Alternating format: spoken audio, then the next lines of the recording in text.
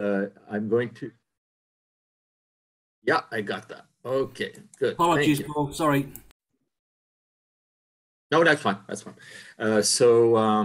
Number of years ago, a few years ago, Len sent me a huge document that was so huge that I decided not to open it. It was the Garrison files.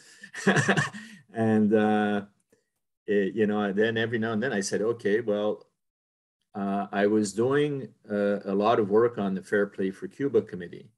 And I asked myself, well, what does Jim Garrison have a file on the Fair Play for Cuba Committee? And anyway, that got me to start reading, file by file. And I mean, he has literally thousands of pages. And often those pages and these pages that we can find in those files include news articles of the time. So what you have to understand with Jim Garrison is after he lost the trial against Clay Shaw, he kept doing research. And those files don't stop in 1968 or 1970. They go into the late 70s. And the House Select Committee on Assassination tapped into his research and talked to him, and he helped them out. So what's really interesting in those files is a lot of people discount them because, Jim Garrison was the subject or the target of a demolition campaign because he was so good and so dangerous.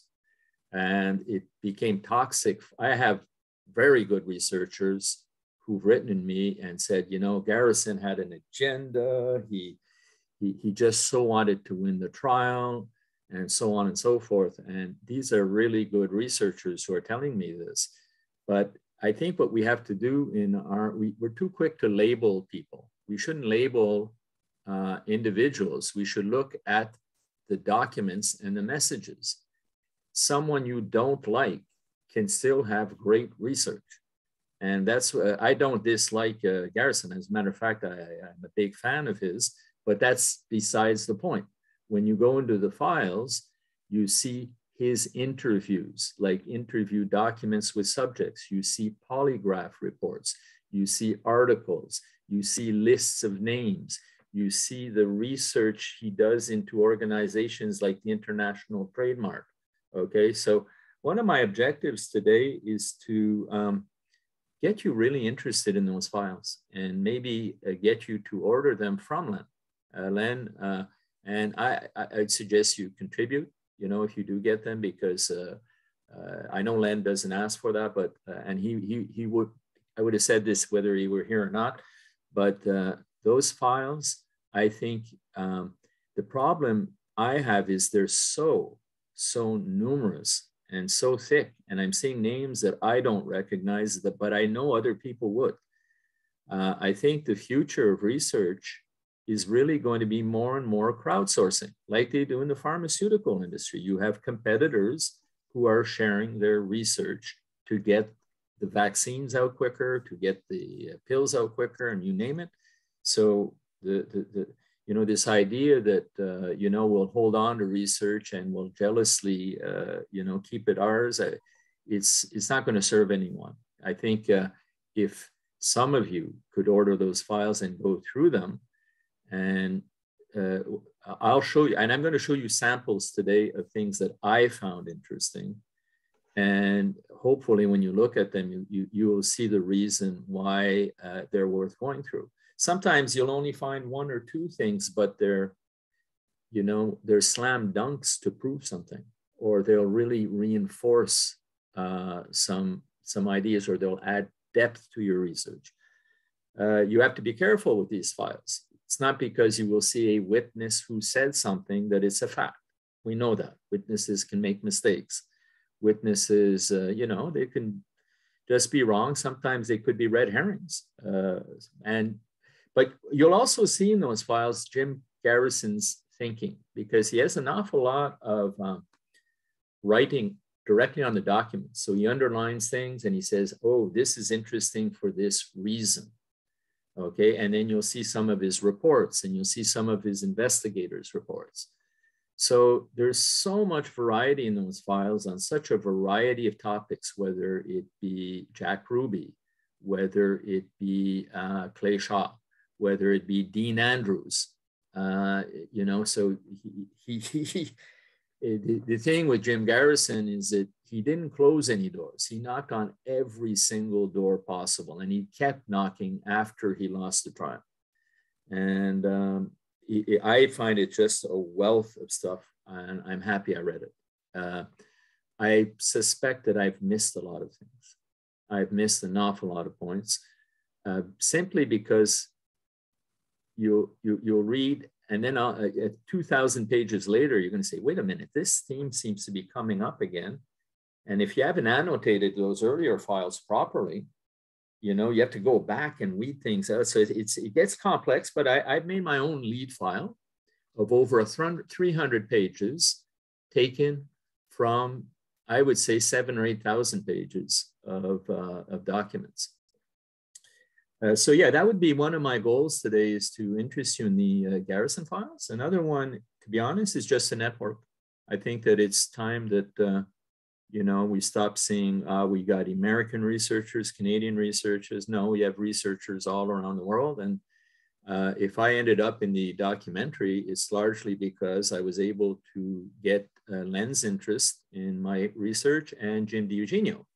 So Jim DiEugenio, who is a friend of Oliver Stone's, at one point 2 years ago, I got an email coming back from my cottage saying, hey, Mr. Bleau, would you come down to Washington? We'd like to interview you about your prior plots article. And at the end of it, it's signed Oliver Stone.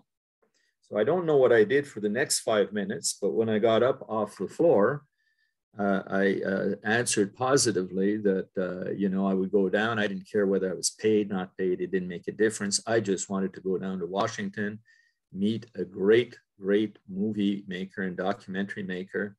And, you know, through the networking, you know, I was able to focus on the 3 plots, you know, and I also gave a lot of advice to Jim, I think, you know, on that I'm happy to see, you know, one of the great things with JFK Revisited. I have not seen the 4-hour version, by the way. I've seen the 2-hour version. The 4-hour version, we're having trouble in Canada for now to get it. I don't think, Len, you've seen the 4-hour version, if I'm not mistaken, but I think it's becoming available soon. But one thing that really impressed me in the documentary is the archive footage they show. And when you look at the archive footage, I had an article on that. It was about how the investigation insiders, okay, the Tannenbaums, the Spragues, the Schweikers, you know, even I'm trying to think of, come on, the last HSCA head, Robert Blakey, even they are on the record, and even some of the Warren Commission researchers and leaders, they're on the record, and you can see them in that documentary saying, hey, you know, we didn't believe in the single bullet theory. We didn't believe in that. So this isn't a QAnon conspiracy theory. We're actually really on the side of the historical traces. If you look at the HSCA conclusions, if you look at what the insiders say, and what, you know, those who were the closest to the investigation, they sound a lot more like us than they sound like Posner or Bugliosi or even the latest guy Litwin. Okay, they're the ones who are out on a limb right now, not us. So yeah, no, I think I'm looking forward to networking. I think that the more we listen to your work and feed into it, and the more you listen to BOR and you read Kennedy's and King, and the more we pool our resources and we send one another documents, and you know, the better it will be. So those are my goals. And so what I thought I'd do is I'll show you some of the really interesting pieces from the Garrison files. And they're going to be part of an article I'm writing for Kennedy's and King. I'll show you also a very interesting chart that I did. Maybe you've seen it, but for the prior plots article, because Bart and Tony, I think you were mentioning that and Neil, that I covered the 3 prior plots, but it's actually up to 9 or 10 alternate patsies. Okay, so alternate patsies, in other words, people that had credentials really similar to Oswald. And, so I started off with 3 plots, but then it just started piling up. And I said, oh, wait a minute, who's this guy? And who's Harry Power? And who's, trying to think of the name, Santiago Garriga. And I was getting these names and these profile, a guy called John Glenn from Indiana, not the astronaut. But anyway, so I have a final chart I'll show you that's not from the Garrison files. Finally, I'd like to talk about 3 phases of research. The first phase for me, when you read the initial researchers, what was more about? Like if you look at the early Mark Lane and Sylvia Mahar and some of the earlier researchers, basic message was, boy, was the Warren Commission, did they get it wrong? They didn't do a good job. The second phase that really hit hard, I think, with Gaetan Fonzi and Garrison was, oh no, there's a conspiracy. Okay, there is a conspiracy. We can prove there's a conspiracy, a shot from the front, doctor, the Parkland doctors showing there's triangulation of fire and so on and so forth. But I really think we're now landed at the phase of saying, here is the nature of the conspiracy. Here are the persons of interest. We shouldn't be fighting even, saying, oh no, let me talk about the backyard photos or the Zapruder film. That to me is just a waste of time at this point. All the better if we have it. But we should be talking about who played what role. And some people that are doing great work on the Miami side, in my opinion, are people like Larry Hancock, Bill Simpich, Newman, and people who are doing a great job, who've done a great job on the whole New Orleans side. You have people like Jim DiEugenio, you have William Davies, you have Melanson, you have Joan Mellon, and then you have the whole Jack Ruby profile. Well, how is all this fitting together? And if this should be able to end up in sort of, in my opinion, we should be within a year or two able to do a data visualization. Okay, so if we could get on a huge screen something that says, okay, here are the persons of interest, here are some roles, here, we're not going to get it exactly down to the shooters, but we should be creating an org chart saying, here are the key persons of interest. I think we're landed there. That would be the third phase. And that's the phase that I'm more focused on. Okay. And it's brought me to be really interested in a person like David Atlee Phillips. Remember the names of the Rodriguez family. Okay. Rodriguez being the person that ran that school, that language school, who led Oswald to meet Bringuier. Well, his father and brother are so linked to the CIA and have their stories in the Oswald affair. Their presence is in Mexico City. Their presence is in Miami. There's one who was clearly in Cuba as an agent. Anyway, that's an incredible area that Larry Hancock and Bill Simpich and Newman have written about, is the Rodriguez family. Yeah, okay, so let me maybe use that to start off, and I'm going to share a screen now and talk to you about the Garrison files. Now, does everybody see this document? Yeah, yeah, we can see that, Paul. Yep. You see it, Tony? Good, thank you. Yep. Okay. Now, I know this piece was referred to in the JFK film, okay? So what it is, right, is when Clay Shaw was arrested, right? He was arrested relative to conspiring and entering into an agreement or combination with one or more other persons for the purpose of committing the crime of murder of John F. Kennedy. Bail, $25,000, okay? And The arresting officer, his name is a bit complicated. It's someone called Habergast. He's questioning Clay Shaw. Clay Shaw is extremely nervous. He's a little bit absent-minded. He's probably thinking of what he's gotten himself into. Well, I mean, if you scroll down, right, to line 10, there's a question where he's asked, do you have any aliases? And he answers Clay Bertrand, right? Case closed. I don't care that Haggerty did not accept this document. I don't, because there wasn't a lawyer present. But to me, that is case closed. Clay Bertrand and Clay Shaw are the same person. And, you know, we can get into witness testimony from people like Dean Andrews and all sorts of other people. Some of the people who knew him from the gay community, who knew him as Clay Bertrand or Clem Bertrand. But let's keep going, okay? So this document by Aloysius Habergast is his signed document stating that, yeah, look, he did sign that and he did say this, and, you know, and his reply to me when I asked him what was his alias is Clay Bertrand, and he signs it. Yet this proof was not accepted during the trial. Okay, now the importance of that obviously is that Clay Bertrand, right, is the person who called Dean Andrews, the lawyer, who had represented Oswald at least 3 times. He had met him between 3 and 5 times.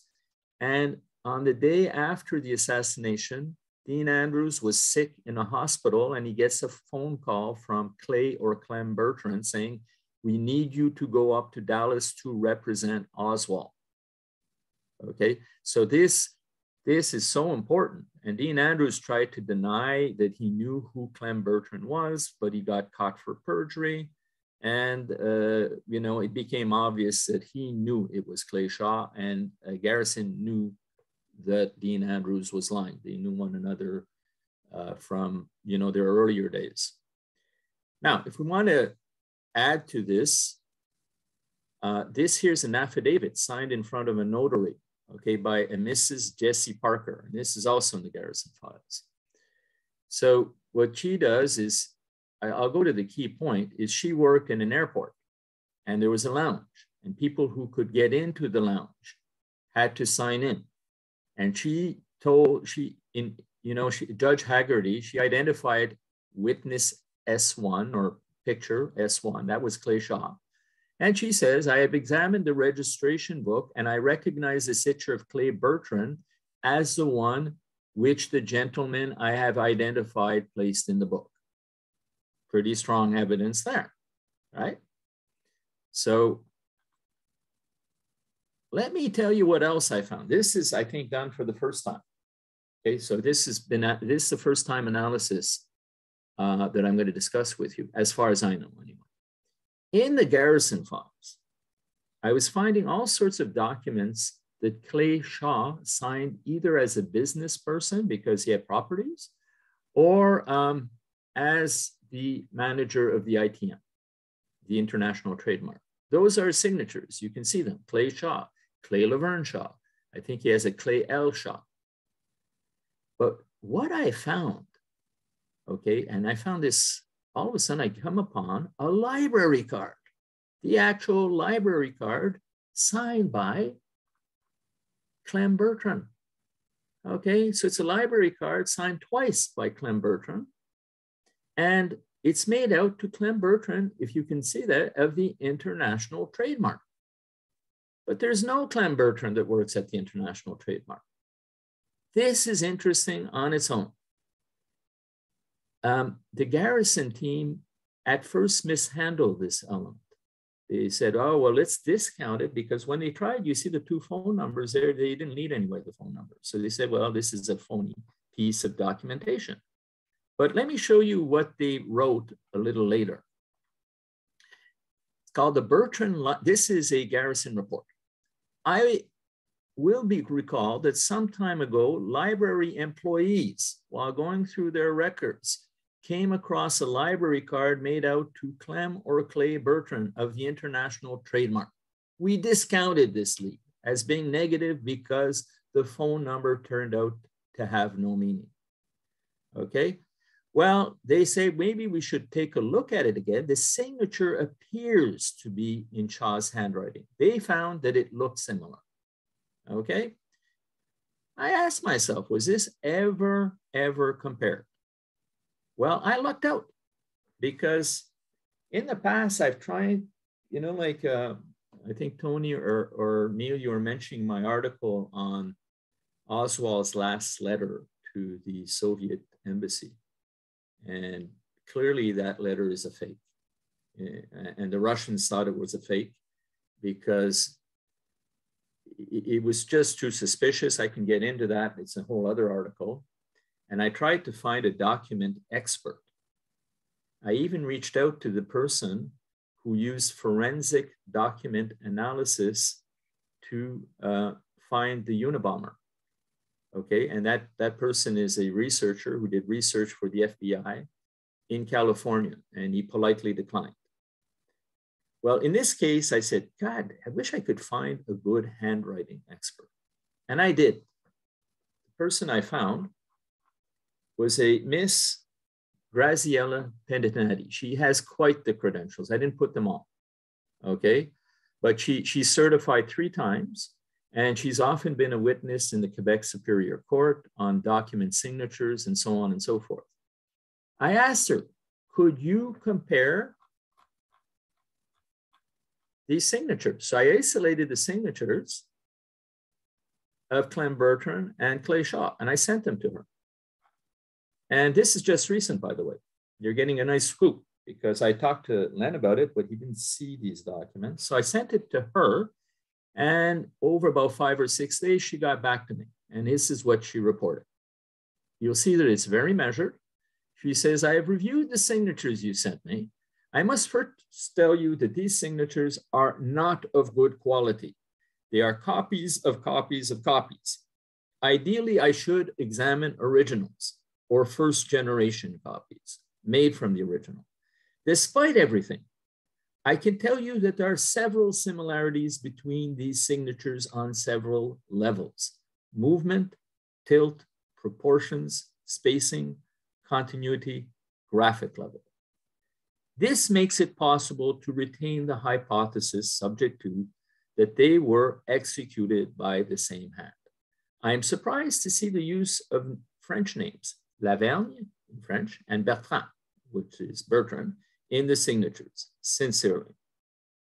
Now, it's hardly a slam dunk on its own, but if you put it, you know, in with everything else we find, we're getting continuity here, you know, so this could be done. What would be really helpful is if we found better documents, more original ones, and perhaps more signatures of Clem Bertrand, because I think he signed the registry Clem Bertrand at that lounge.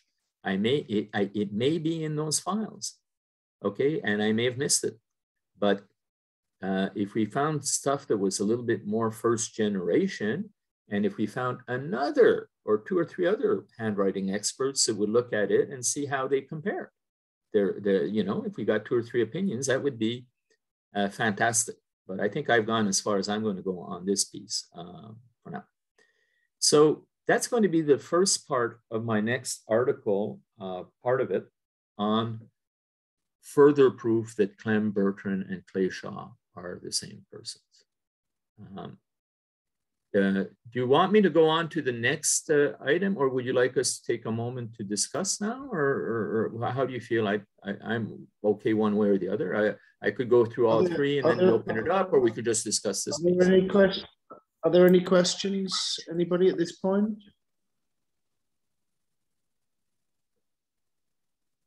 Okay, I didn't open it to, let me see. Are we good to go? I'm not seeing every face, that's why. Oh, Gary, you have a question?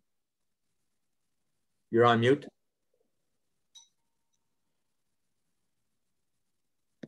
What does she mean by surprised to see the use of French names. Is she talking about the spelling? No, just the fact that, well, obviously New Orleans, right, was a French colony way back. So there are a lot of French names in New Orleans. So I guess it just surprised her that in an American state that you would see French names because there are not that many Francophones in the US. I think that's what she meant. But it is interesting, though, that, you know, he would have used, you know, he has Laverne as his middle name. And I looked into Cléchaw's history, and I think there is some French there. And Bertrand. So that's what I didn't question her on, Gary, so I don't know why she finds it particularly interesting. I find it interesting that she finds it interesting.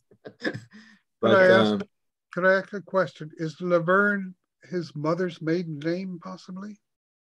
Maybe. I you know what? You would find that there's a nice profile of Cléchaw in the Garrison files, and I'd have to reread it. And I remember they went into his ancestry and all that, and there was, you know,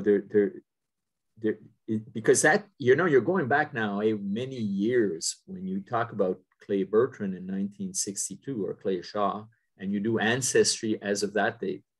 You know, I don't know how they didn't find it very thorough what they could find, but they found really interesting stuff. They go through his war record. They go through, you know, how he got out of the action in the war. You know, he got a cushy job, in other words, and how he got into intelligence in a way during World War II. So it's a very interesting background. It shouldn't be impossible to find out whether the name Laverne is in his family, because you can trace ancestry records through marriage registries, birth registries, and things, the way people doing family history could do. Yep, I agree. I think a lot of the French in New Orleans, Louisiana, came out of Nova Scotia. Yeah. Well, you know, it's called, you know, when you hear the word Cajun food. Acadian. That's actually a contraction of the word Acadian. Okay, so Acadian became Cajun. And Acadian, yeah, you're right, because you have Nova Scotia, New Brunswick, which is very Francophone. Okay, it's about 40% Francophone. Quebec is 80% Francophone. And they did work their way down the Mississippi, the first explorers, and they made it down to Nouvelle-Orléans. New Orleans is Nouvelle-Orléans, and La Louisiane. It wasn't Louisiana. So there's an awful lot of French there, yeah. And, you know, if you recall, Garrison's, one of his big jobs was getting the corruption out of the French quarters of New Orleans, right? That's why they have a very important French quarters in New Orleans. So, if you want Paul, me to can I just sure, Paul, sure. it's Neil. Can I just ask a question? Have you found any evidence at all that Clay Bertrand might have been somebody else? Sorry? No. I'm 99.9% that Clay Bertrand is Cléchaw. Okay. It's just that, I mean, I don't know how much emphasis to put on this, but some years back, I think it was a Rob Clark show. It might have been a Rob and Doug podcast. I think there was a suggestion that Dean Andrews had said that Eugene Davis was Clay Bertrand. He was the guy that was the manager of the restaurant bar, the Court of the Two Sisters. Court of the Two Sisters. Have you come across Court of Two Sisters? Yeah. Have you come across that suggestion at all? There's not even a sniff of that in the Garrison files or anything else I've seen. But what's his name? Dean Andrews was so scared to be linked to Cléchaw. He was afraid for his life, and you couldn't pry it out of him who he was. He just did not want to admit it. And you know, if you look at who Dean Andrews does know, he admits having known David Ferry very well. He admits having known, I think, Arcacha Smith. And so, you know, the people he does know is in the same network as Clay Shaw, you know, so, but that's my, oh no, there's no doubt to me that Clay Bertrand, I mean, look, this, just his alias that he put on that document to me is, and if you get into, you know, the best book to read about that, in my opinion, is still Destiny Betrayed. Destiny Betrayed by Jim DiEugenio. He really outlays the proof that they're the two and the same people. But this is just added documentation to what's not even added. Jim did talk about that document that he you know, I mean, that Haggerty did not accept that as an element of proof during the trial is amazing. Because there was no lawyer present. Thank you. So shall I go on? Are you, and we can maybe pick up stuff later if you want. Okay, good, thank you. Let me get this back to, oh.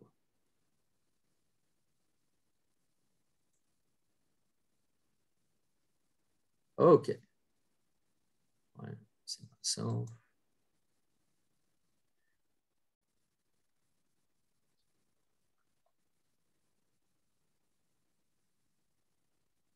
Okay. Now, if you've seen the JFK movie, probably all of you have, you'll certainly remember that riveting scene after, you know, all the introduction around the history of Eisenhower, the, you know, Vietnam, and all the background information is given at the beginning of the movie. And then we open up with the scene of Rose Sherman being thrown out of a car. And what was amazing, I'm going to go on memory on this story, but basically she was thrown out of a car. She was brought to the hospital. She met Francis Fuge for a first time, who was a Louisiana State police officer. And she predicted the murder, but she was in a, you know, she was under the influence. While at the hospital, she was predicting the murder to healthcare workers. Even up to a few minutes before the assassination, she was saying things along the lines, here's when it's going to happen. And then when it did happen, that went viral in the hospital.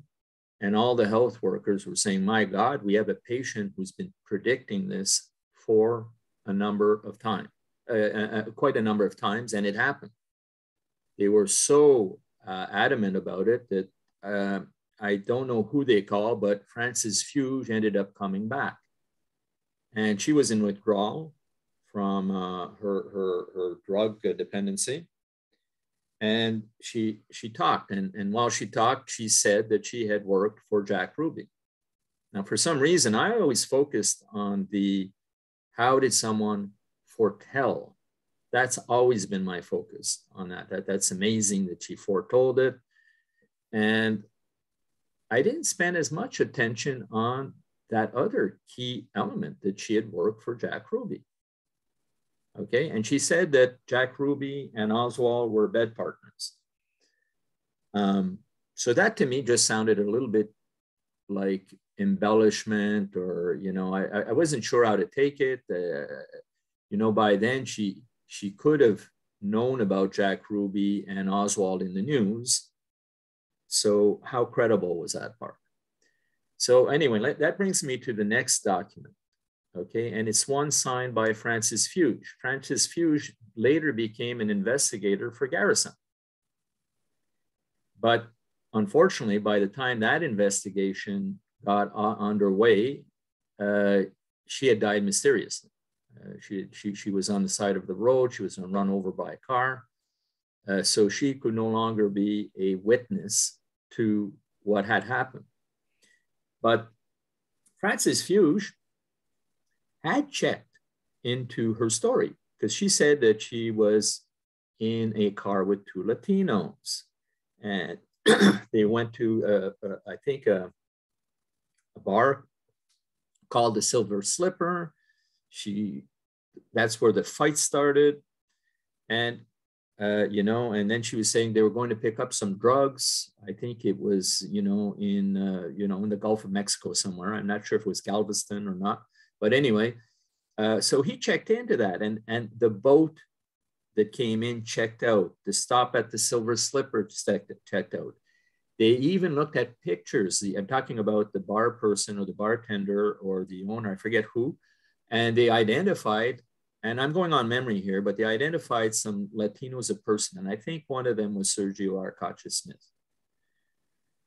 However, I said, okay, well, this is getting more and more, and I'd have to research this. I'm still researching that aspect there of who was identified by and when that took place. But this document got my attention, okay? And if you read it, right, it's Francis Fuge of the Louisiana State Police, and here's what he writes.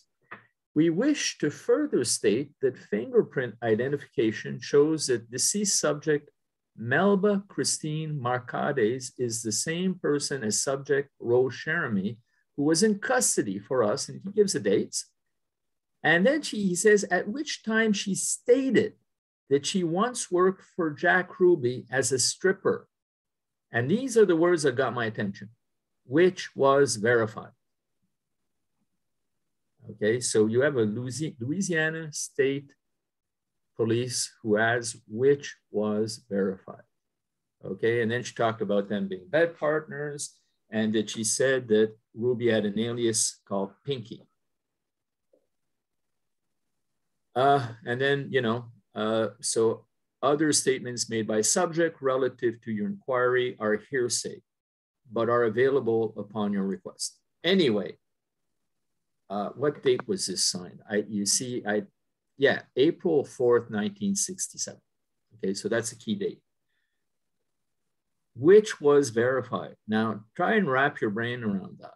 The person who foretold of the assassination and who got everybody's attention, including Fruge, including the health caregivers, was a stripper for the person who assassinated Oswald. The link with Arcacha Smith in New Orleans, right, is less substantive for now. But if you also have that link, I mean, this is getting just to be too much now, right? So I'm putting it up there, but I would say that this is a supremely important point. It probably means that she was doing drug running for Jack Ruby, that she knew maybe from Jack Ruby of what was going to happen with the assassination, that probably there's a network between Jack Ruby and some of these Cuban exiles. I mean, that's what it would seem to suggest. Now, this next piece I'm going to show you, I decided I would go the stripper route for you because there's another piece here. And I have to admit, this one is based on one witness. Okay, and I'll talk to you about. So you've all heard the name Jada. Jada was a stripper that Jack Ruby recruited in New Orleans. Now, when you went down to New Orleans to recruit, and in that business, apparently it had to involve the network of Carlos Marcello. Okay, so you know, when you're in that line of business, it was mafia related, and I don't have any proof of that, but he recruits Jada to come and be his star performer at the Carousel Club. So she was the lead performer. And if you see her pictures, you can see she's pretty exotic. So Detective Frank Malush writes a report who worked for Garrison, March 11, 1967. So in this report, he gets a telephone call from someone called Charles Burns from St. Louis. And look, it's a bit long, but here's what he says. He says that he was in Dallas on the date of the assassination, and he was going to see the motorcade, or he was on the motorcade route. And as he was crossing 11th Avenue, I stepped out in the street and I was hit by this gal in a Cadillac, license number, Louisiana license number 941985. And her name was Jeanette Conforto, also known as Jada. She was in Dallas. On that day, she was employed by the Carousel Club, Jack Ruby. She made this statement, okay, to company security people since they were on the accident job, and they questioned her. Okay, they asked her if they could get a hold of her on the job at the Carousel Club, and she said no, the nightclub would not be open that night. Now, the thing is here is, if I can read on, is that accident happened 30 minutes or 40 minutes before the assassination. So this would suggest that Jack Ruby was already telling his employees, or some of them, or one of them, or number, don't come in tonight. And it's a Friday night. That's not a calm night, you know, for that type of business. And well, I'll let you read the rest of it. I'm not going to read the whole thing, but I found that to be quite interesting. Now, it hasn't been corroborated. And I've actually heard from Greg Parker and a few other people saying, you know what? I heard that this thing, that she actually left the day Oswald was assassinated. Why is my battery running low? Give me a second.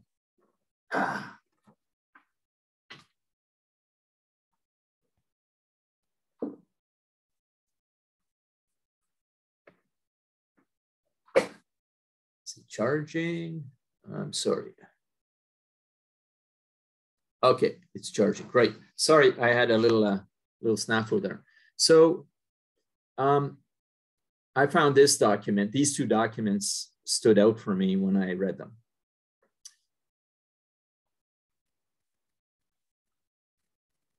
Okay. Well, you know what? I'll cover the next topic too. No, let's take a break, because I have a third topic I'll cover in the article.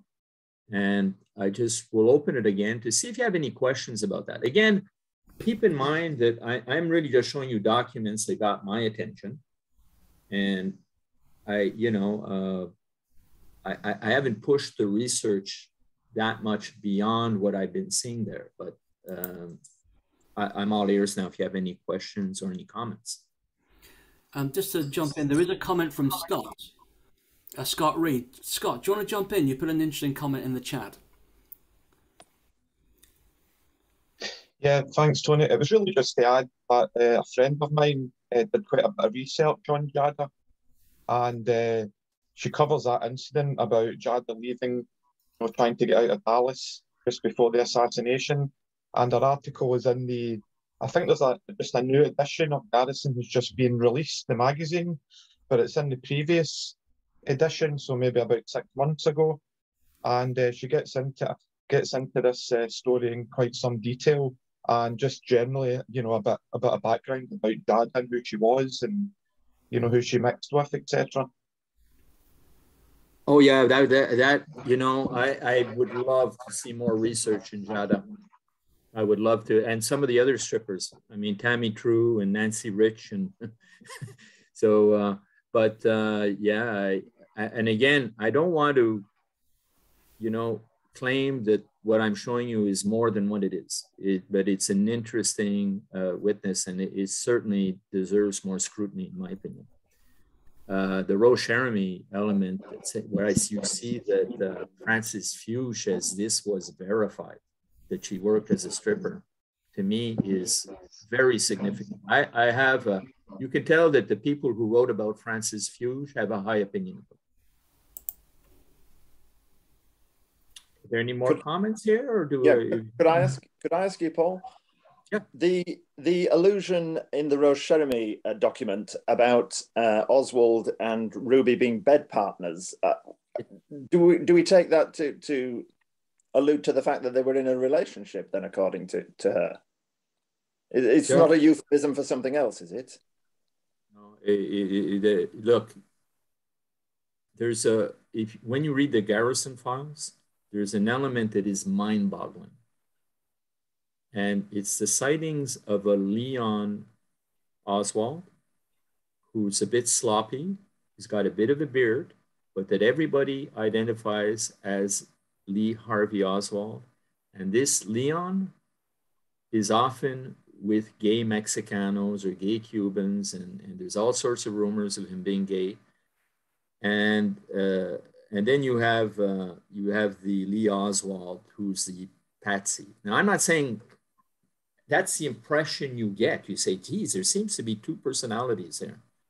Okay, there seems to be two personalities, and I'm agnostic as to how much of an imposter is involved and not. It's so complex, that part. But when you read the Garrison files, that is an extremely confusing area. The gay Oswald versus the Oswald that, because there's so many scenes of Oswald in, you know, the Court of the Two Sisters, for instance, with a gay crowd.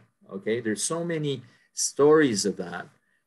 And what adds depth, I'm going to talk about eventually, I'm convinced that Oswald had a Cuban escort assigned to him based on these files. There's too many, I'm going to write about too many sightings him with a very stocky Cuban, 5'6", who's got an athletic build. And this person is described by Sylvia Audio, by Roger Craig, by Richard Case Nagel, at least 11, 12 witnesses. And no, actually, I'm up to about 25 people who describe this sighting of Oswald. And it's difficult to figure out what's going on there. So that's the best I can tell you on that. I don't know. Paul, is there any proof that Jack Ruby was homosexual?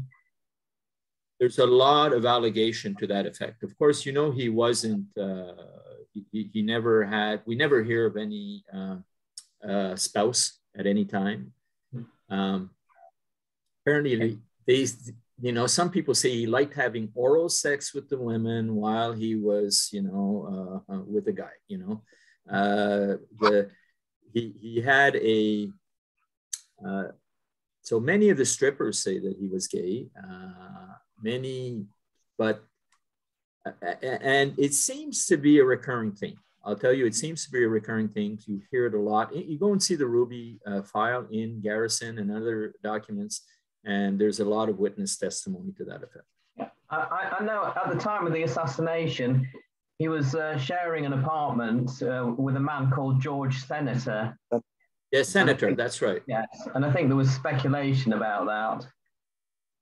Senator, I'll tell you, had a family though. Right? He had broken off with someone. So it doesn't mean anything really, but I mean, yeah. So Senator was questioned, and Senator claims that he didn't see any evidence of Oswald being gay. But, you know,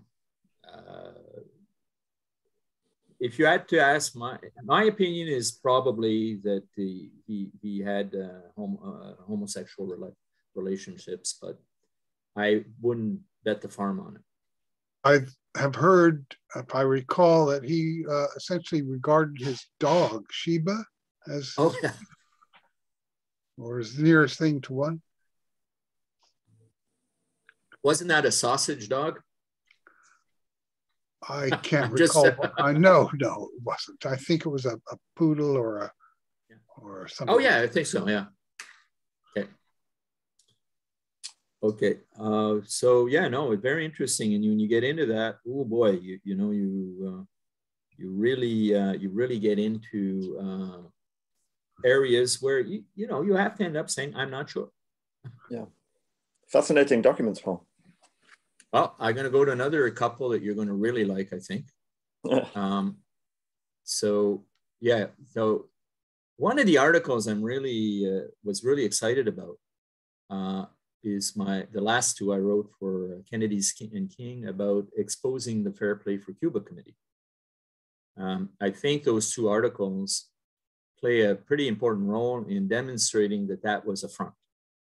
Okay, and the reason the Fair Play for Cuba Committee, I go into all the reasons, but I mean, I can give you many. First of all, it just didn't make sense that Oswald would choose New Orleans, which is the most hostile city in the United States, for such an endeavor, okay, because they were so reliant on North-South trade.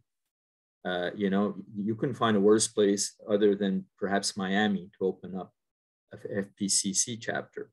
He did it when the FPCC chapter was in its death spiral. I mean, they normally would have 25 meetings a year nationally. They were down to 3 that year. It was just, you know, after the Bay of Missiles crisis, missile crisis, it just wasn't fashionable to be part of the Fair Play for Cuba Committee. So he goes and joins it, and he does all the things an awful lot of other informants do when they're part of the FPCC. And so I did a couple of articles on that. And I found a couple of things in the Garrison files that I'll say, you know what, I'm going to write about the Garrison files, but I'm going to have a little section on part 3 of the FPCC. And I'm going to show you 2 new documents that I'm going to focus on, okay? So you can still see the screen. This here, okay, the Dallas Morning News, June 10th, 1979. They wrote an article, and I'll bring you to the key part of the article.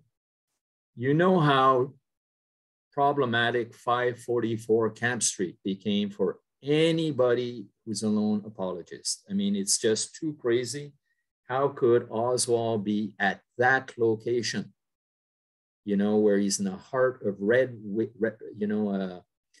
right-wing activity, where there are Cuban exiles, where there's Guy Bannister, who's known for rooting out communists. Okay, so the answer is he was working for Guy Bannister, you know, as someone who used that position for 2 reasons, to get people to sign up for the Fair Play for Cuba Committee so that they could have files on potential communists. And the other reason you would do that is to have the credentials to eventually go into Cuba. Those are the 2 reasons informants were part of the Fair Play for Cuba Committee. Now, this, you know, so you had the Gerald Posners come out and say, well, you know, 544 Camp Street isn't that close to Bannister's office. They keep trying to put walls and floor space between it. Of course, they're not going to share the same conference room. I mean, they're going to try and keep a little bit of distance here. Now, this article, let's go to page 2 of it. This is what it states. Okay. The News recently interviewed a secretary who worked at the New Orleans address in 1963. They're talking about 544 Camp Street. Mrs. Delphine Roberts was employed by former Chicago FBI Chief W. Guy Bannister. She said when he helped locate space for Oswald as an undercover agent in an office above Bannister's at 544 Camp Street. I mean, Bannister helped find him that space. And this Delphine Roberts wasn't just a secretary, she became Bannister's mistress. Let's go to another document. This one, I'm analyzing it, and it's not fully analyzed, but this was an information sheet, okay, made by the Crusade for Free Cuba, which was closely related to the CRF, or Cuban Revolutionary Front, or Council, CRC. Yeah. Now, look at this. We finally have a pretty big list of names here of people, right? And in there, look at some of the interesting names. One of them is Robert D. Riley. I'm now 70% sure that he's linked to the Riley Coffee Company, where Oswald worked that summer. Ernesto Rodriguez, father and son. Okay, well, son is the one, remember, that operated that language school that Oswald first went to talk to him. He wanted to take Spanish courses, and eventually Rodriguez said to him, based on another question he had, you want to meet Carlos Bringuier. And that led to the Carlos Bringuier meeting, which led to the eventual fight between Carlos Bringuier and Oswald on, in front of the International Trademark, I think. Now let's keep going. So these names need to be analyzed because those are the two that stand out from this part of the list. But let's keep going. You see where their address is, right? Cuban Revolutionary Council, headquarters, 544 Camp Street, room 6. Sergio Arcacha Smith is linked to that address. We all knew that. He moved out at one point. Okay, let's keep looking. The youth, person in charge of youth and often seen at that address, Carlos Quiroga. Now remember that name. Okay, so you're seeing names here, right? Manuel Gil, right? Manuel Gil is the lawyer that's also in the same building and is a lawyer that worked with David Ferry. The reason I find this document so interesting has to do with the characters. And then you're going to tell me it's a coincidence that Oswald bumps into Carlos Quiroga, bumps into Ernesto Rodriguez, is so close in proximity, works for Riley Coffee Company. Okay. Let's start off with that. Now, Carlos Quiroga.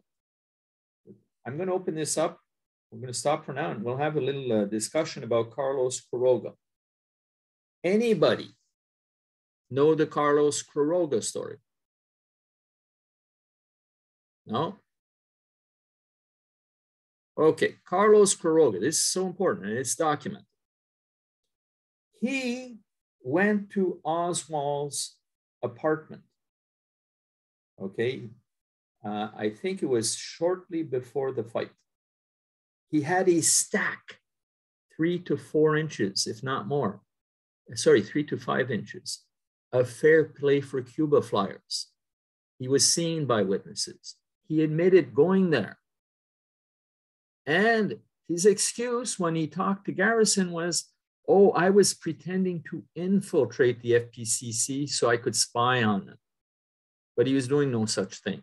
That stack of papers that he brought with him was very telling. It wasn't one sheet, it was a stack. And that was seen by at least one witness. And the thing is it's more likely that he was supplying him and conniving with Oswald, that they were actually working in a team, and that this whole fight would be a setup. Now, I have a lot of evidence around that. But one thing Garrison would do is he would polygraph the people that he'd interview. And he interviewed Quiroga. And he gave him a polygraph. And let's look at the polygraph. I knew that he had been polygraphed. Okay? And you can see the name Quiroga.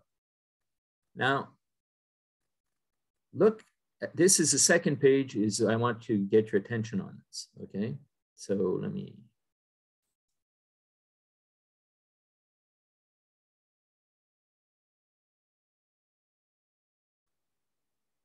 Okay. Oh gosh, you know what?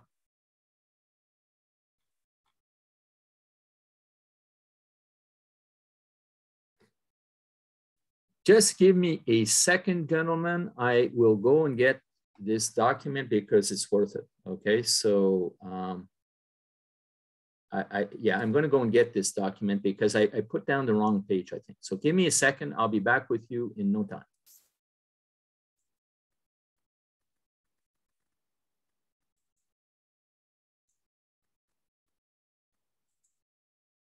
I apologize for this, but I think it's really worth seeing.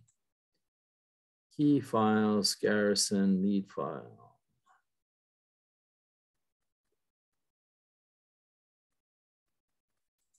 No.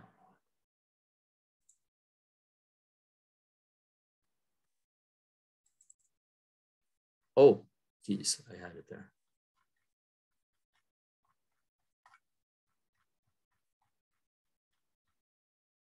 Yes, okay, I have it now.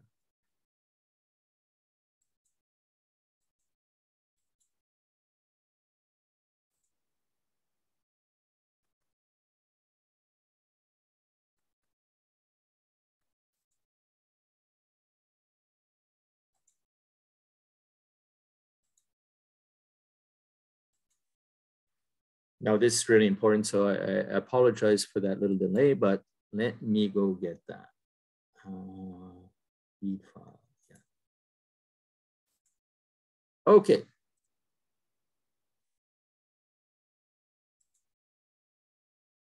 Gary, can you see that document where it's marked question 2, 3, 4? Good, okay. So look, this is what the polygraph said. After careful analysis of this subject's second polygram, it is the opinion of the examiner that we have specific reactions indicative of deception to the relative questions under examination. In the summer of 1963, did you see Lee Oswald with any Latin descent subject? Answer, no, he lied.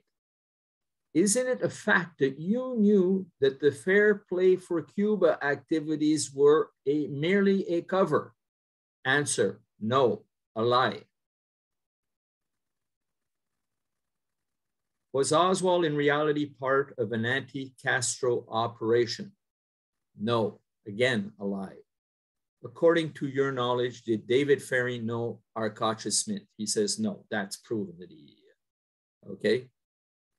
So then according to your information or your own knowledge, did David Ferry know Guy Bannister? No. The key one here is I didn't know this question was asked. Okay. Let me go back to share.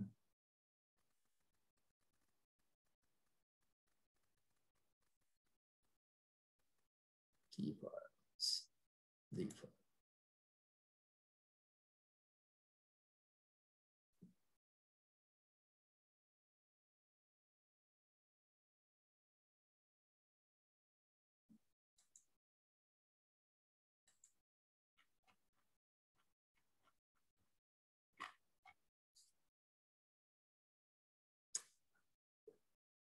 Okay, so you know what?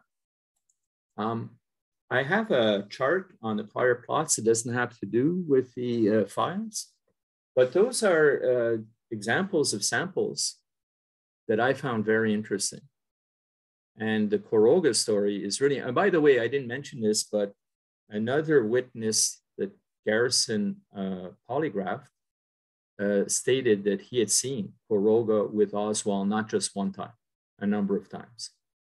And Quiroga, so you understand his importance, he was one of the top 3 in the, he was part of the DRE. He knew Carlos Bringuier, he knew Sergio Arcacha Smith, he knew Guy Bannister, okay? He knew David Ferry. So this person is a very interesting lead who I think through the polygram, I mean, you know, polygraphs are not perfect, but if you consider that he was polygrammed and found to be lying, and the person who was polygrammed who said that he had seen Quiroga with Oswald a number of times was found to be saying the truth, you've got some pretty compelling evidence there. And throw in Delphine Roberts, I mean, to me, when you think that the Dallas Morning News interviewed her, and she said, oh yeah, no, Bannister helped him find the space in 544 Camp Street, which makes sense when you think of it. because Oswald had babysitters in New Orleans, and one of them for sure was Guy Bannister, who was giving him directions. So that I think, I hope, I mean, these are just some of the pages. There are others. There are other pages in there. I'll tell you, the research that I've done, I'll tell you how it's influenced me. I am now convinced that Clay Shaw, we know now that he was a well-paid intelligence asset. That's been confirmed. Joan Mellon got that from Freedom Access to Information. It's been confirmed. Well, I'll go even further. It's my opinion that he was connected to Allen Dulles. Okay, it's my opinion, and I will write about that in a future article. It's my opinion that Oswald, because of these files, had an escort that was assigned to him. And that escort that you often see validates so many testimonies about Oswald, including Silviotti, including Richard Case-Nagel, including Roger Craig, because you can almost see that Cuban escort as a tattoo. He's so distinctive in his look that for him to say, oh yeah, no, he was with such a person. Every time you say he was with such a person, a Latino, he was short and he had a thick neck and he had a very stocky. And you hear that precise description so often come back that validates so many testimonies. That's going to be an important article too I'm going to write about is Oswald's escort. And I'm going to show all the pieces of where people identified this escort. I think the international trademark played a role in some ways similar to Permindex. Okay, you're maybe familiar with the Permindex story, you know, in Europe, how Clay Shaw was connected with Permindex and how Permindex was used to fund right-wing activities, including attempted assassination attempts of de Gaulle and rigged elections in Italy. You know, there are certain things now that I know, there are certain things that I think strongly, but that's what the Garrison files have done for me. And I do have one other, I'll just show you another slide that if some of you want to go to discussion later, because, you know, I talked about the prior plots. I think Neil and Bart thought I would talk more about what I discussed in the documentary. I'll just show you an important chart that we can maybe discuss later. Is this it? Lead file, key files. Yeah. You see, this was a chart that I put up on Kennedy's and King, and it's all the people that I think may have been potential patsies that have very similar, that many similarities. It just can't be happenstance. But I think if we decide to discuss that, if we have enough time, I think we can maybe stick to the original one. So maybe on that note, I don't know who's, Tony, are you presiding the meeting, or no, it's Neil, or if he, I'm leaving it open to you on what you would like to do next. It's very flexible, Paul. Now that's really interesting. Can we open it up to the floor for some questions? For sure. I have a question. Who's talking? Matthew? Okay, hi Matthew. Matthew, hi. Yeah, hi Paul. Thanks for the talk. Could you tell us a bit more about Dean Andrews? I've always found him quite a fascinating character. And why do you think such a strange individual would have been chosen to represent Oswald, to represent Clay Shaw? Yeah, that's a very good question. Why him? Well, first of all, if you go into Clay Shaw's nightlife and his little personal lives, it's a very seedy, there's no homophobia in this, by the way. I mean, that's what they're accusing Garrison of. But it is a really, really peculiar network. I mean, you have David Ferry in there, who's, excuse me, very weird. You know, you have, and in a way, the CIA apparently, if you read Fletcher Prouty's work, had cleared lawyers, lawyers to handle certain things. And Dean Andrews handled a lot of cases that had to do with, artists and Latinos in New Orleans, including a lot of gay Latinos, which was illegal at the time. Anything they get into, they get into trouble. So when Oswald first went in to meet Dean Andrews, he was accompanied with 4 or 5 gay Latinos, okay? And they all seem to be hobnobbing. So it seems to be a choice. He seems to have had a relationship with Clay Shaw to take care of tricky business along those lines. Now, he's also someone who didn't keep, I think for that role, that particular role, he seems to have been a talented lawyer, okay? And he had certain specialties that he took care of. But it's very hard to know because it's been kept so secret that Clay Shaw, in fact, hired him.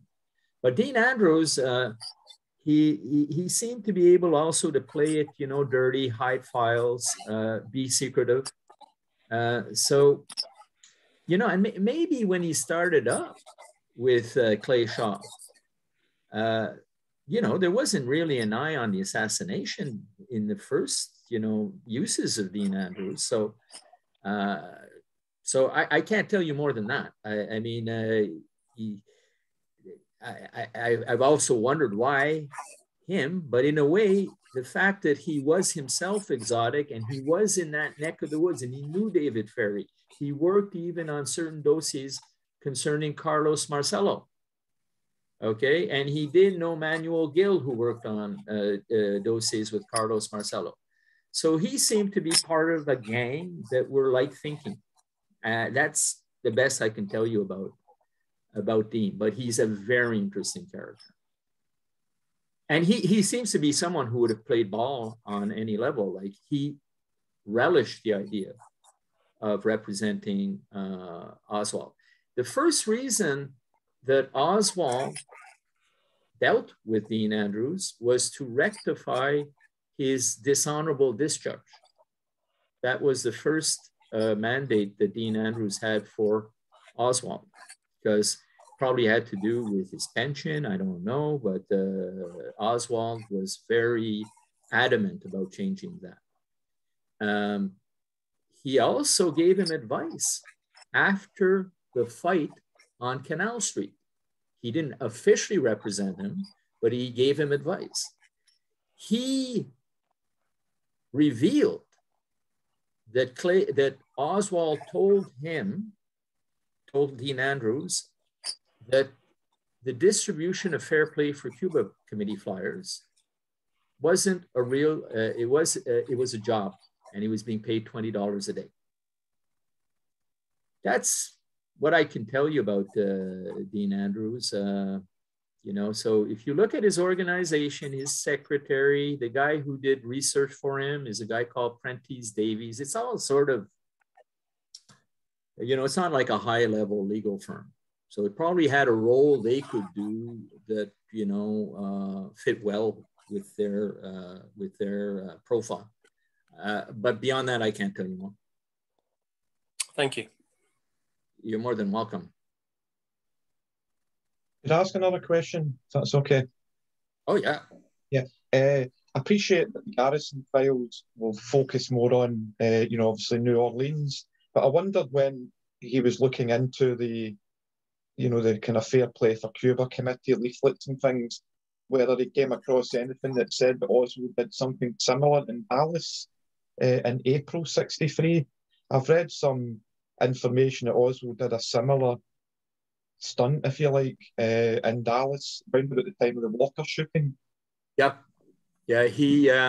Yeah, that's a very good question, Scott. I actually write about it in the other article about the exposing the Fair Play for Cuba Committee. Oswald most likely, he started his relationship with the Fair Play for Cuba Committee while he was in Dallas before going down to New Orleans.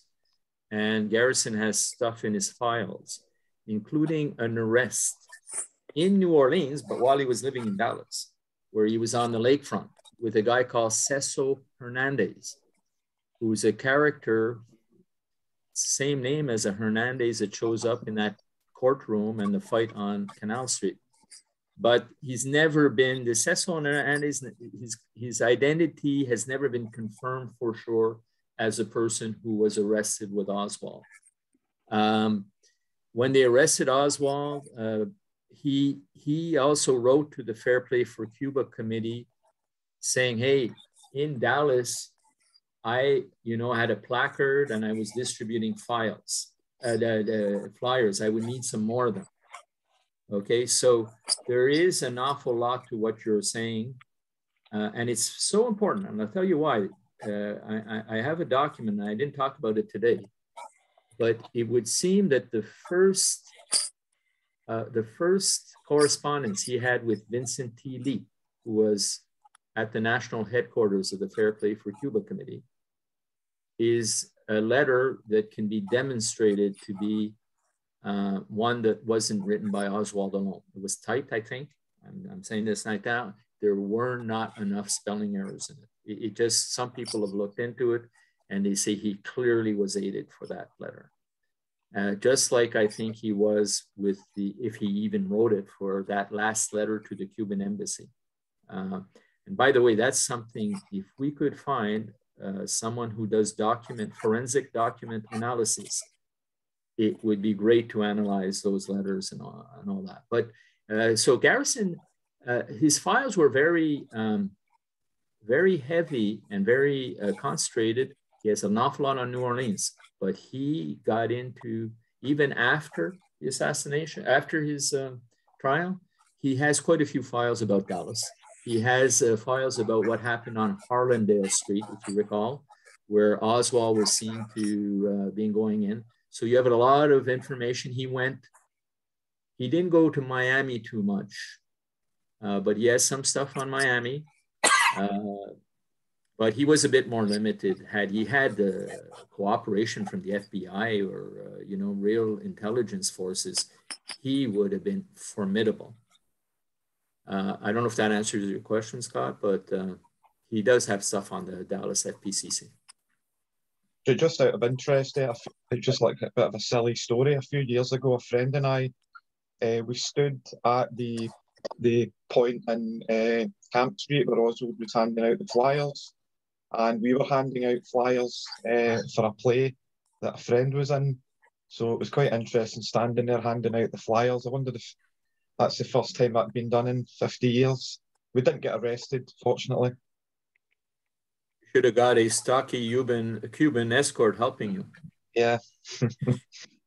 That's why they're speculating. It may have been a bit dangerous doing what he was doing, so they thought he might need a bodyguard, is what I've read. Thanks, Paul. Well, thank you so much. I could, if you want, send you. Yes. Sorry, carry on. Oh no, look, you're going to have an article within 3 or 4 weeks on Kennedy's and King with those documents in them. So, and if you want to see the last one I put up, I suggest you read the Prior Plots article, and you'll see one of the last pages, especially part 2. You'll see this that document I showed of comparable patsies and potential patsies. And because of the Garrison files, I think I'm going to add another person.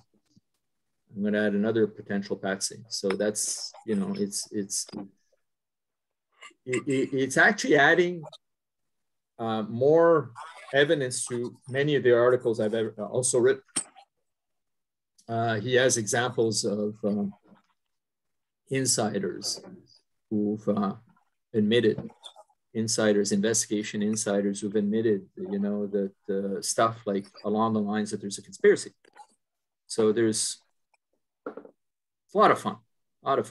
But, I'll tell you, I got so confused with the people like, Chrisman, Beckett, so I got into some names that were important names that Joan Mellon knows, and I couldn't figure that world out very well. I was getting confused. Odd churches, all all sorts of, I mean, you know, there's things that it opens up so many rabbit holes, and to start getting patterns and everything. That's why we have to, you know, we have to crowdsource this, because I'm certain if people of your caliber and some of the people Len and I know in the U.S. were to go through these files, we'd come up with a few nuggets there. Matthew, do you have a question? Paul, can I just ask a question? Yeah. Paul, it's Neil again. Can I just ask a question on behalf of one of our participants, David? He's interested to know if you have discovered anything particularly significant in the Garrison files with regard to the alleged Oswald trip to Mexico City in September. Oh, not as much. Not as much. There may be suggestions about who drove him down, but Garrison suspect there is stuff though, but you know, it would be so outdated compared to the Lopez report that I didn't find it. But look, Garrison clearly suspected there was something. He was saying, if we could figure out what happened there, okay, I'm sure we're going to find a lot of clues to the assassination. That's how far he had gone in his book, On the Trail of the Assassins. And, you know, and again, I may have missed things. You know, we're talking about 10,000 pages, but I didn't see, he doesn't have a file on Mexico City, I think, but he alludes to it in other files. It wasn't, you know, there was so, yeah, sorry, I just want to complete it. I mean, there was so much that was classified around Mexico City that even he couldn't get his hands on.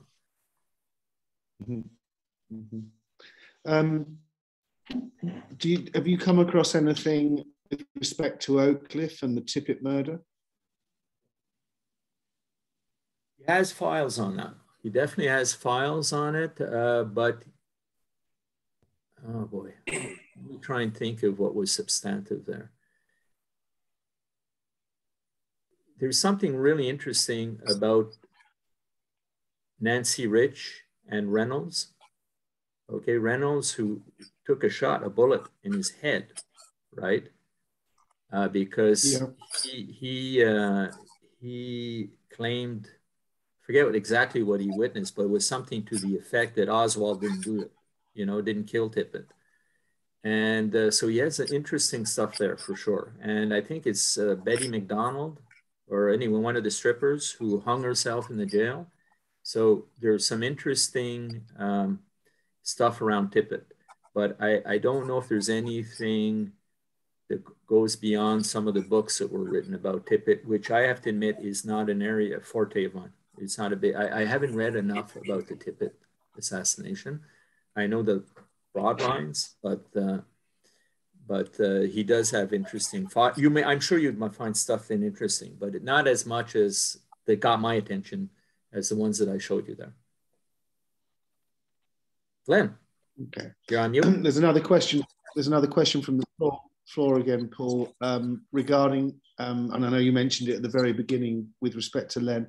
How do we access these files? What do we do? Oh, well, why don't I let Len, I think, had a question, and Len can give you that answer. Len, do you want to unmute yourself for that one? Or? Yeah, okay. Sure. I just made a link in the chat. So I put it up on WeTransfer. So if you go to the chat, you just click on the link there, right? Do you guys see that? Yeah. Good. Okay. Okay, Len, is that what you were going to say when you raised your hand? Yeah. Okay. Well, I see Scott was asking, right? And the link is right there. I hope everybody can see it. Everybody see it? Actually, I don't know why, but I can't see it. It may be. I can't see it either. Yeah. Len, you see it? Yeah. You see it on the chat? I can see it in the chat. Oh, you can? Yeah. I can't see it. So I need to know basis. How did you do that, Len? You restricted it. No, that's fine. It's probably going to appear. It's probably going to appear.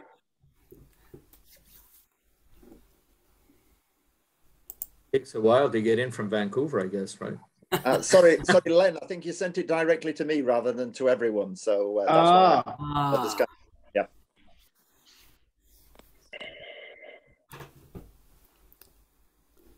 You're on mute, Len. Okay, right. Oh, got it. Got it. Okay, you're right. I didn't click everyone. That would explain it. Thanks, Len. 10 for you.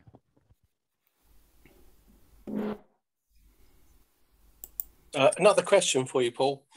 Sure. Regarding Jack Ruby, for a character who's so entwined in the whole JFK story, it strikes me that we don't really know a lot about Jack Ruby. He's still a very enigmatic figure. And a lot of his employees have been only cursorily interviewed. I mean, I saw an interview on YouTube with Jada or Jada, and she struck me, I don't want to be pejorative, but she struck me as quite an intelligent woman, not someone you would put it down if you had to make a choice as a stripper. And I just find that Ruby is someone that's just been skated over. What are your thoughts on that? Well, I'll tell you what I find very interesting. Obviously, when you look at Jack Ruby, right, you have to look at what he did during 48 hours, right, of stalking the president. Then you have to look at his background as a mafia-related figure who comes from Chicago, kind of linked to the Capone network, comes down to New Orleans, okay, and then he gets into the Marcello network. I mean, when I say network, I can't tell you how close they're tied. The phone calls that he's doing and the analysis of phone calls that he's making to mafia-related figures during the weeks up to the assassination, his first visitor in jail being one of the top people in Dallas, the top mafioso in Dallas, basically probably telling him to, hey, keep your mouth shut.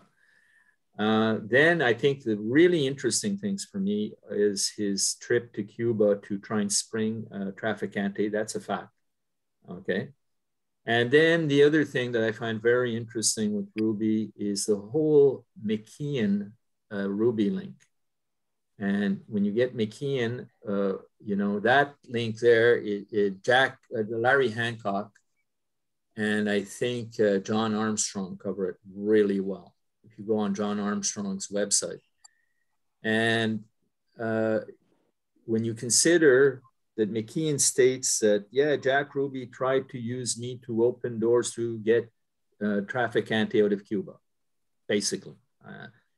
And then he says, oh, yeah, no, Lee Harvey Oswald showed up with a Latino and tried to buy Savage rifles from me, you know? So that whole Ruby link, I agree with you, because when I read the files, there's cases to be made that Clay Shaw knew Jack Ruby. And was Oswald really in the Carousel Club with Jack Ruby? You know, I think it was Beverly Oliver that put him there, wasn't it? Well, there's others, and yeah, you know, one of the sightings of him in there is with that stocky Cuban. Okay, so I said, where does that come out? The stocky Cuban again, you know, with Oswald in the Carousel Club, and that part there really has me wondering about an Oswald imposter and Oswald, you know, the Oswald who was the patsy, and I have trouble decoding that whole area. That's my next question, actually. How does the stocky Cuban minder fit in with the Oswald and fake Oswald story, and even Sylvia Odio's, is it Sylvia Odio? I got that wrong. Yeah. Is it Sylvia Odio? Yeah. I mean, can we make a clear distinction between an Oswald or a Leon Oswald, I think she said he was introduced as, with a minder, and a Lee Harvey Oswald who's the real Oswald, or is it much more murky than that? It's difficult. That's all I can say. Is I read it and I'm saying, God, because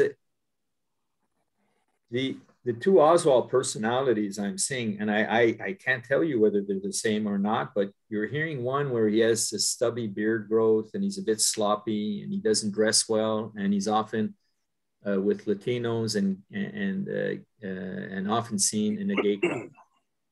Okay, and that's in pool halls and some of these seedy bars. Okay, and then you have the Oswald who's got a family. Right? You have a guy, and he's tends to be well grown, and he's not rich, but he tends to be neat. And it just, and you know, some of these sightings with the stocky Cuban with an Oswald, there's a couple while Oswald is in Russia.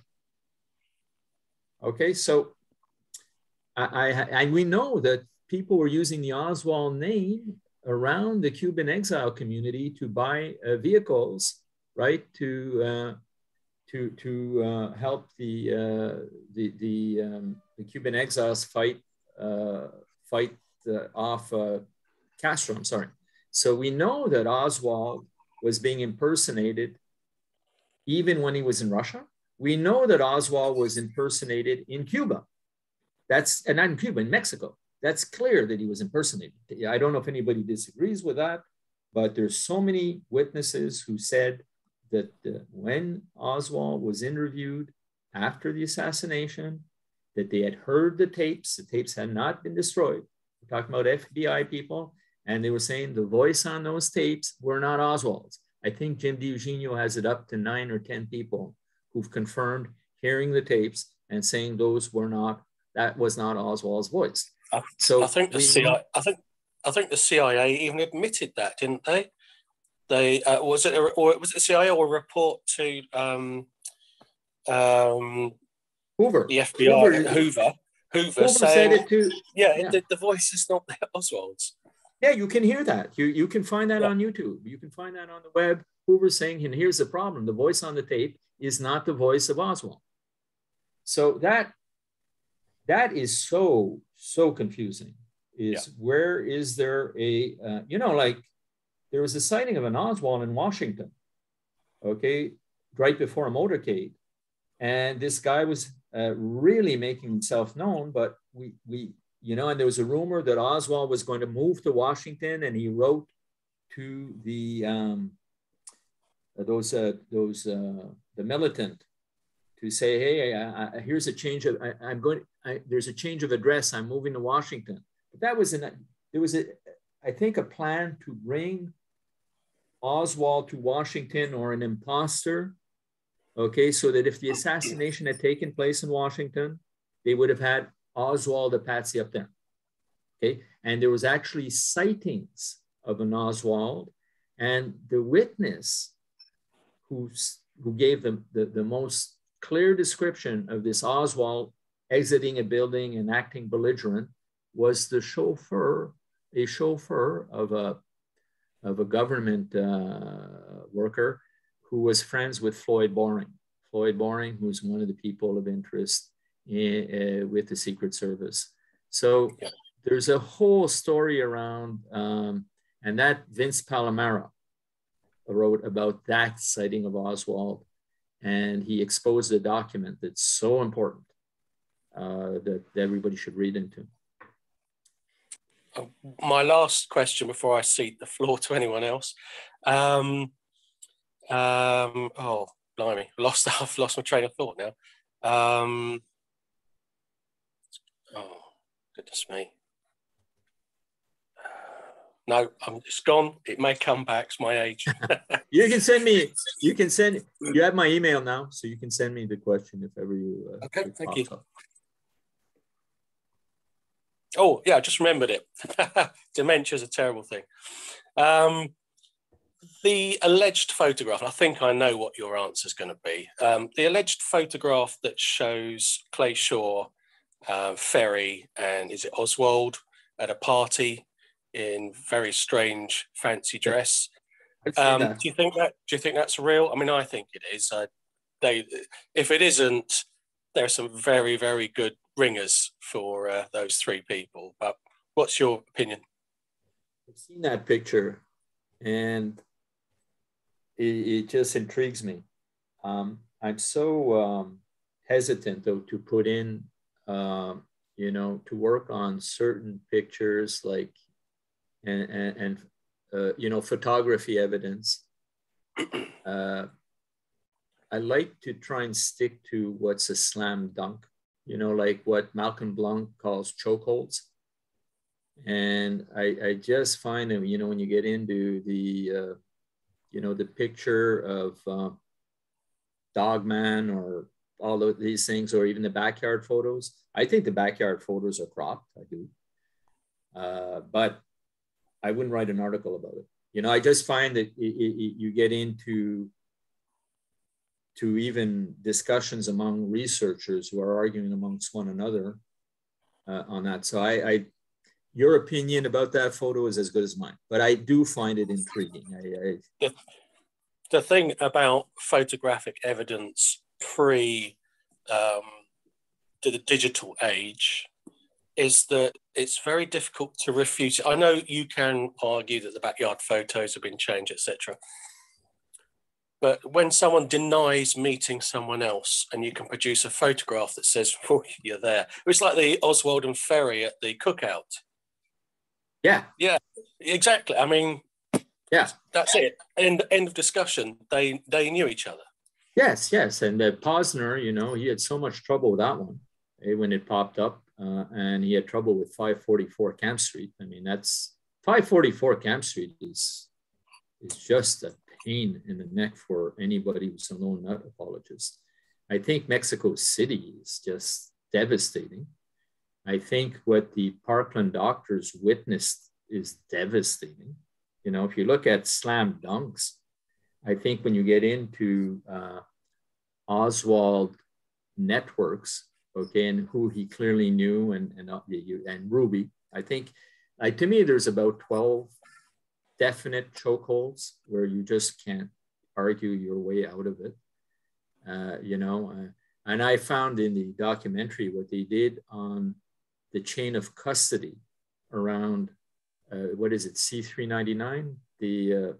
That was remarkable, because I always found that whole single bullet was always destroyed by the trajectory, but to see it destroyed by chain of custody and by the lack of damage, to me was just, even some of my brothers who don't believe in a conspiracy theory, when they saw that, they said that bullet didn't do the damage they said it did. But and also the spent cartridge cases at the Tippett murder had no chain of custody either, because they didn't have the signature scratched in of the officer that picked them up. So if this ever went to court, it would have been thrown out immediately. Oh, by the way, the wallet that Neil, I think, was referring to, that was identified to Vernon Phillips, who was the sponsor. Okay, he was a sponsor of Marina and Marina's daughter. Jim Hargrove, who works with John Oswald, told me, no, that's his sixth wallet. It's not the fifth, it's his sixth wallet that he had. And it had Vernon Phillips's identification in it and $180. Which for Oswald was a lot of money. Oh, that's the other thing, is this whole idea that he was frugal. You know, he's buying stamping machines, he's buying flyers, he's hiring lawyers, he's paying fines, and he's penniless. And this whole idea that he had enough money to leave to Marina after his death, it just doesn't make any sense. You know, like if you look at, he goes to Mexico City, goes to see a bullfight. You know, I mean, it just ludicrous. Well, the thing about the bullfight, of course, is there's an awful lot of bullshit on the floor. Oh yeah. Yeah.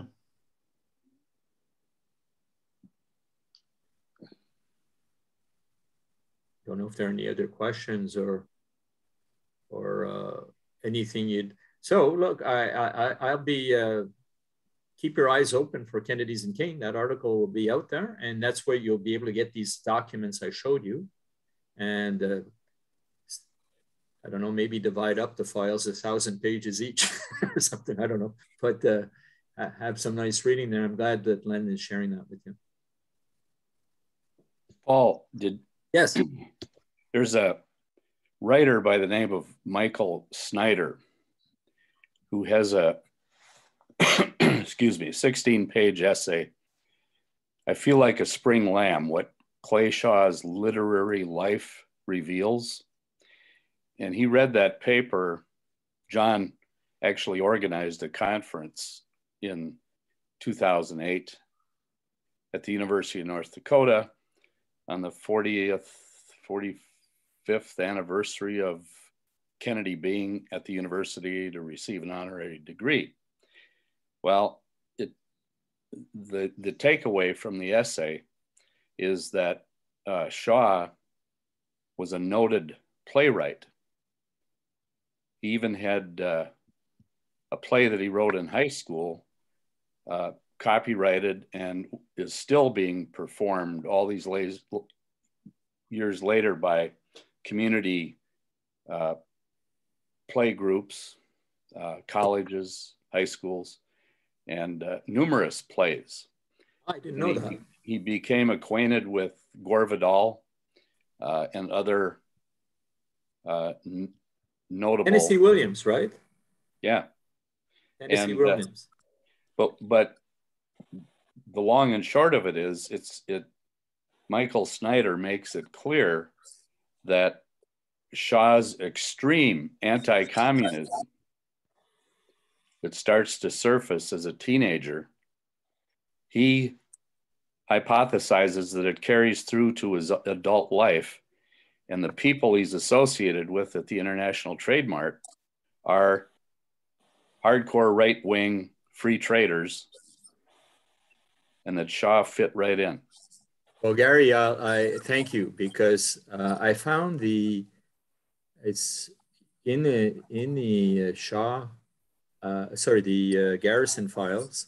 You'll find the incorporation papers of the ITM, okay, and their mission. And one of their missions is to fight communism, okay, the ITM. And I later found a short history of the ITM that is not in the Garrison files. And clearly, when you look at the mission of the ITM, you can see why he would finance Cuban exiles. I think the ITM was the conduit of money and resources to dish out in New Orleans, sort of like Permindex did in Europe, okay? And I fully agree. No, he rabid right-wingers, as was David Ferry, as was Guy Bannister, rabid right-wingers. And this whole idea that he liked Kennedy or whatnot, and I don't believe that. You know that. Yeah, it's Michael Snyder's notion is that he was posing as an FDR liberal, and that was all a facade in order to navigate through the right wing in New Orleans without giving himself away. Thank you for that. I find that very interesting. But he was born wealthy in rural Louisiana, and his grandfather and father were law enforcement officers, and but from a well-established, famous family, and he rejected all that and became literally an important playwright. So that's very interesting. And in the Garrison files, the history of Clay Shaw is pretty well laid out. But I didn't read that. I don't remember reading that. But I don't think they went as far back as that. It should be added to our document. But he had a pretty good profile of Clay Shaw, and it's really worth seeing what he did during the war years. What Clay Shaw did in the war years. You know, and I mean, he avoided combat, okay, and he was more into administrative work. But if you look also at the ITM, the founders of the ITM, there's a lot of intelligence. Cobb, you know Cobb, I forget his name, but he had the Maridale Farms, or it was his brother. He's CIA. Hetch, CIA. You have, I forget Stern. Stern is related to WSDU, okay? And these are all key people on the ITM. So if you look at who the occupants were of the ITM, some of the first tenants, I didn't tell you this, but you know where Arcacha Smith and one of these organizations, I think it was the Free Cuba Committee or the Crusade, I forget which one, but they had their offices in the ITM. Okay, and when people would go often raising money and collecting money, some of the young people, they'd go into the ITM. Okay, and I'm trying to get, I think if someone would work on someone they're really close to New Orleans and would say, hey, let me look at these files and let me look at the names and let me find out who was who and who are the first tenants of the ITM, you'll see that it was very intelligence related. Gaudet, remember Gaudet, who he was publishing a newspaper for the ITM and for you know, it was promoting you know, anti-Castro propaganda. Well, he was based in the ITM, and he links right to Oswald, right? Because he was right after Oswald, when Oswald asked for his passport or visa to Cuba. So there's so many links there that you can find, and these names, again, you saw that list of names of people who went to Camp Street. We're already seeing interesting names that link to Oswald.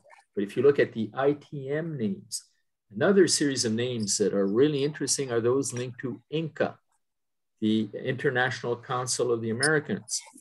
You know that Philbrick is a contributor to Inca. Philbrick, who was Oswald's idol, the actor in I Led Three Lives.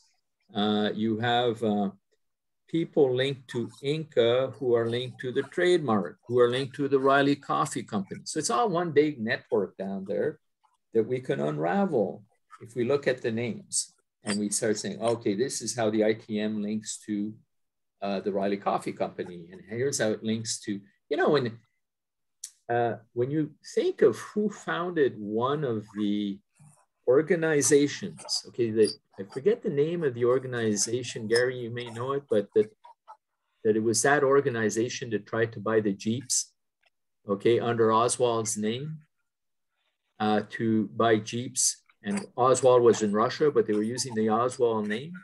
Well, the founders of that, or the people who signed on the launch of that organization, which was, I think, the Free Cuba Committee or something like that. Well, you have Guy Bannister who signs off on that, and Gerald Tuhig, where Oswald had worked, okay, Tuhig, in the summer before he went to Russia, or in the summer sometime. So you get this organization, you know, where you see these impossible links, okay, and that's what's fun with some of these files. You saw that document there with the names of the Rodriguez.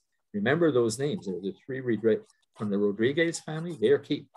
They are key names in the assassination plot, I'm sure. And Bill Simpich and Larry Hancock know more about them. Wasn't it Inca that put out the LP record of Oswald in a debate with Carlos Bringuier? Oh, the day one, Inca, Ed Butler sent it right up to Washington, and he was invited up as a witness. Yeah.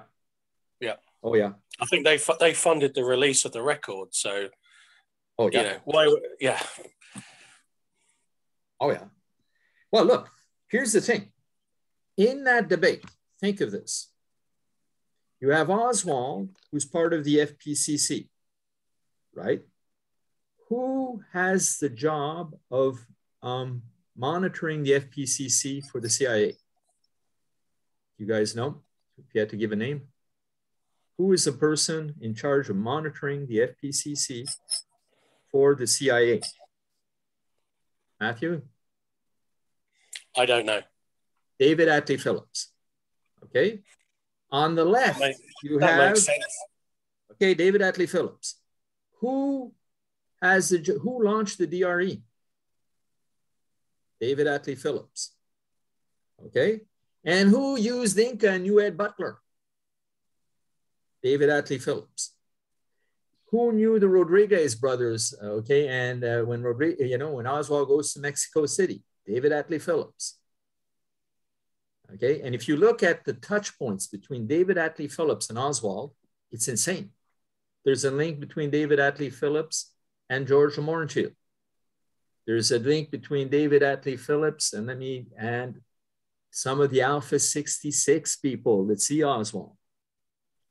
He was instrumental with Alpha 66. And I'm talking about Vesiana and people like, so if you look at these touch points, okay, that's what I'm saying is I think we're not far from being able to say, here are people of extreme interest.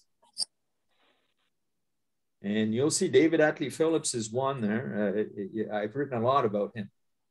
And I would have my eyes set on that person, not necessarily as a top dog, but well, if he wasn't top dog, he was certainly quite high up. I mean, he had a finger in every pie, and he was doing important work. But it's amazing that we've managed to piece these threads together after all these years with all the redactions and all the cover-ups and all the destruction of documents. And it just, again, highlights what a absolutely shit performance the Warren Commission did. Shocking, even if it wasn't a cover-up. If you just put it down to incompetence, shocking incompetence. And that was with the ex-head of the U.S. judiciary. I don't know how anyone, Warren, I beg your pardon, Earl Warren, of course, Warren Commission. I don't know how anyone who's even disputes the fact there was a cover-up can even support any of the conclusions of the Warren report, because it's terrible. And you know who says it's terrible in so many words? It's the HSCA. If you read the conclusions of the HSCA, well, the official position is there was a conspiracy. That is the official US position. And they have a lot of interesting things they say about Camp Street and David Ferry's relationship with Oswald. There's an awful lot of, if you read them, that's why I say that we're not, the conspiracy theorists are really the ones who are saying there's a lone nut, because they're saying the HSCA got it wrong. Okay, they're saying, so the HSCA is publishing false information to the public. That's what I'm trying to say, is we are not the conspiracy theorists in here. When you have an investigation body of the US and all these insiders, Schweiker, Gary Hart, Tannenbaum, Sprague, these are the top dogs. Blakey, look who signed the bloody petition there lately to say, hey, reopen it, there's a conspiracy. I mean, you know, so to be painted as a, sort of a lunatic conspiracy theorist, the way Bugliosi did, it's not true. They're the ones in this case that are saying there's another form of conspiracy where the HSCA participated in it, and including all these insiders. Bugliosi's sorry, go ahead.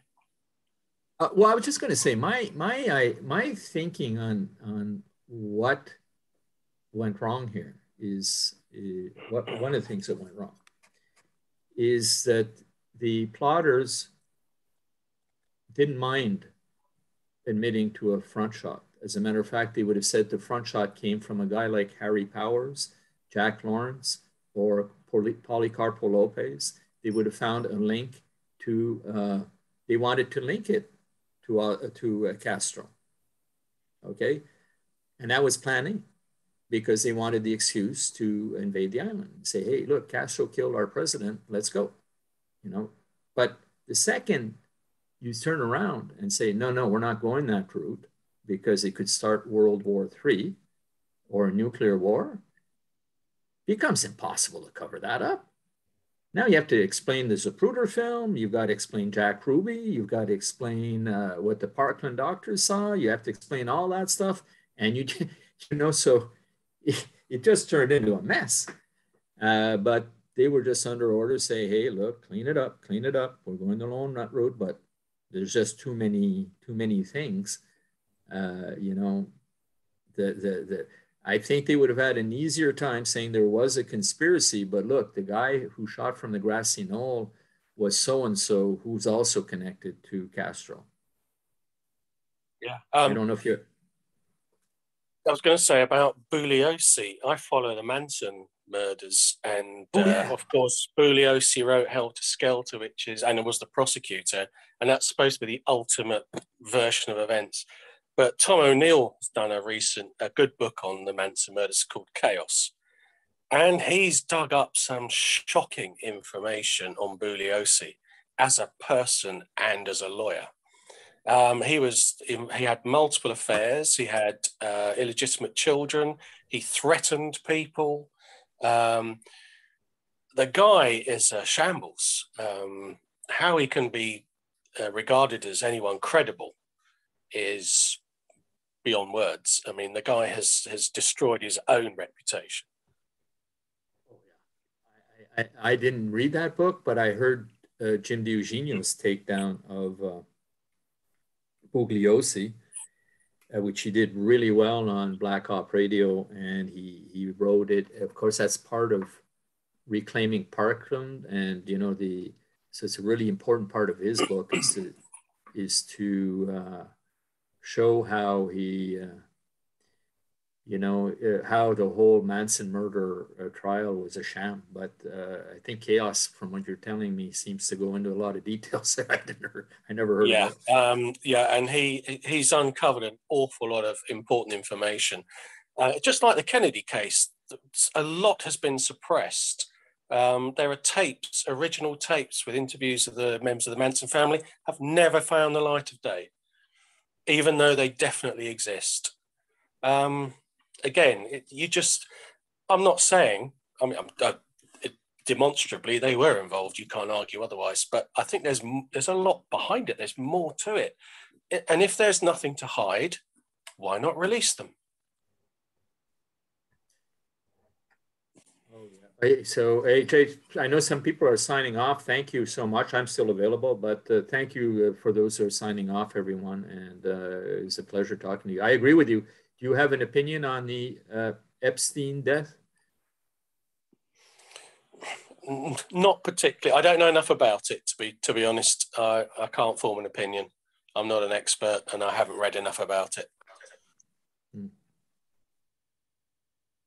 I haven't read that much, but to me, that he died, that the cameras weren't working, that the guards weren't looking at him, that he was suicidal, and that just nothing's come out from all those tapes he had. Like, I mean, he had tapes in every room there. Where are they? Where are those tapes? Where are they? Who's got them? Yeah. So there's stuff happening there. And Maxwell is just taking so much time. And, I think there's too much political stuff there too, but I don't know. Even Hess's death has a huge cloud over it. Rudolf Hess in Spandau prison. Oh yeah, yes. A lot of that doesn't add up. Records of who was the guard on duty have gone missing. Again, and no one seems to care. No one seems to say, why don't these things exist? Maybe a question from me to you. How do you think Ukraine's going to play out? Is this? I mean, we're just scratching our heads. Many of us here saying, "Well, what the heck is the end game here?" I'm not without wanting to take sides or whatever. But do you have an opinion on that, or? Well, I predicted very early on that Putin would go in because he's a hard man and he built it up so much he couldn't back down. If he backed down, he would have been nothing in the eyes of the Russian public. So he had to go in. Now, how it plays out now, he has to have a way out. He has to save face. Now, whether that is